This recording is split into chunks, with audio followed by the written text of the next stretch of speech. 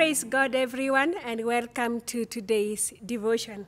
Let's pray together. Almighty God, you are so faithful. We love you and we worship you for who you are. Speak to us and use me as your vessel of honor. In Jesus' name we pray. Amen. Today's topic is we are the light of the world. We are the light of the world. So today we are deviating from the book of Romans, but we will continue with the same subject of assurance of victory. And so in the process of being assured of God's victory, the Lord is reminding us that we are the light of the world. And I want us to read Matthew chapter 4, the Gospel according to Matthew chapter 4, from verse 16 to verse 23. The people living in darkness have seen a great light. On those living in the land of the shadow of death, a light has dawned. From that time on, Jesus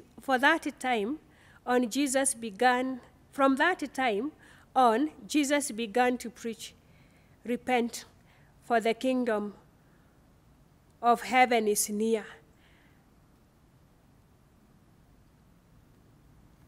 Called Peter, "of heaven is near."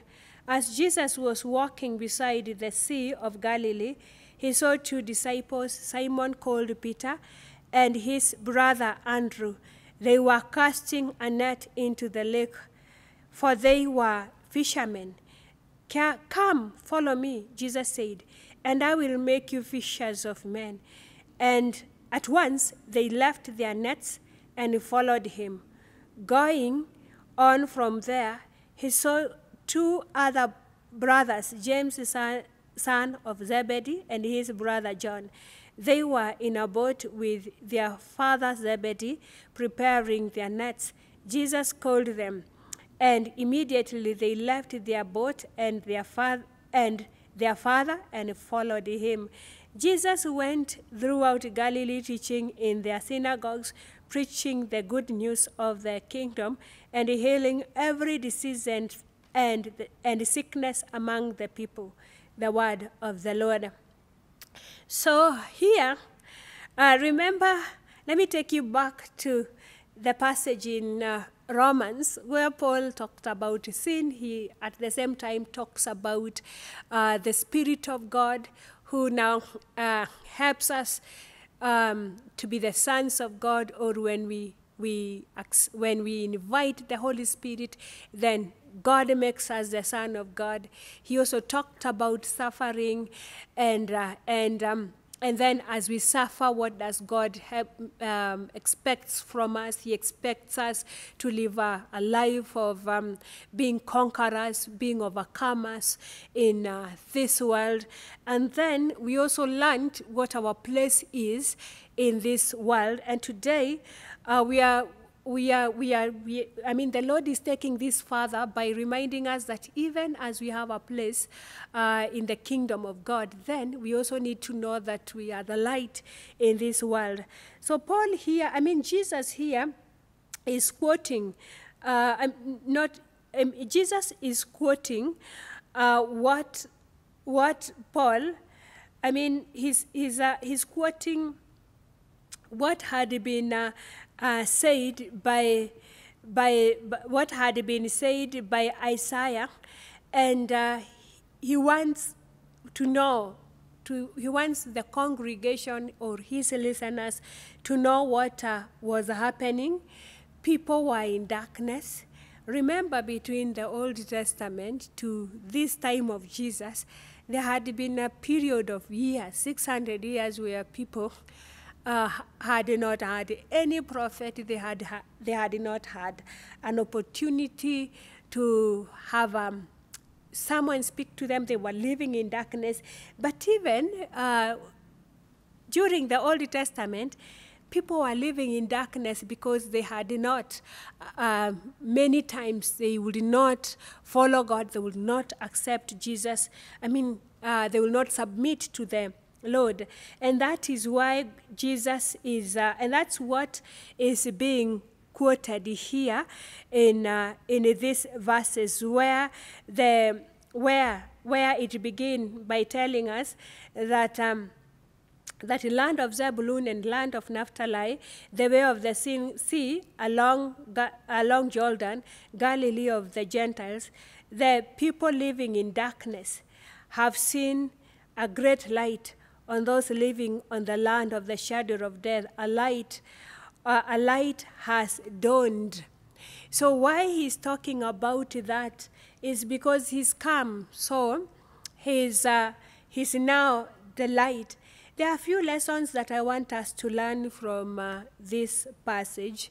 And one, Jesus's light is manifested among the followers. And that is what he's saying in verse 16. That Jesus' light is manifested among his followers. And actually, when you look at the last bit of that verse, verse 16, he says, a light has dawned.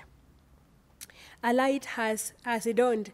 And somewhere in Matthew, in the same book of Matthew, the following chapter, verse 14 to verse 16, Jesus says that he now turns to the his listeners, and he tells them that you are the light of the world.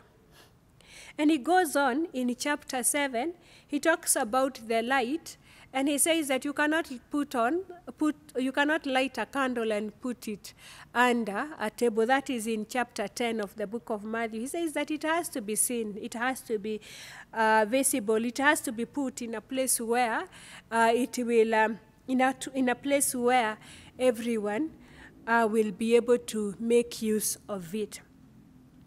And so this, in the context of what Paul is talking about in the book of Romans, where he's reminding us that the moment we leave away our sinful nature, then we are meant to become the sons of God. So the Lord is reminding us in Matthew chapter 5, verse 14 to 15, that we are the light of the world. But let's move on to see what else the Lord is telling us in this passage that I have read. Jesus calls his people and as they are, from where they are, being who they are. So as we progressed in this passage, from verse 17, you see where Jesus, from verse 18 rather, you see where Jesus is calling disciples. And he's calling them from different places as they are, as from wherever they are, from different places, and whoever they are. So God is calling you. And it doesn't matter who you are or where you are. It doesn't matter what has been happening in your life. It doesn't matter what tribe or what community you come from. It doesn't matter the amount of sin that you have found yourself in. The Lord loves you as you are, and that's why he died on the cross for you, because he wants you to be made his son, and he wants you to be a witness. He wants you to go out there and shine the light of him and make the world know that they don't need to continue to be slaves of the sins, because Jesus came to set us free. He paid that debt on the cross so that we can be free. And let's look at what he says. The third point is that God's call invites and empowers choices. So verse 11 says this. Let me read verse 11 of chapter 4. Verse 11 says, the devil left him and angels came and attended him.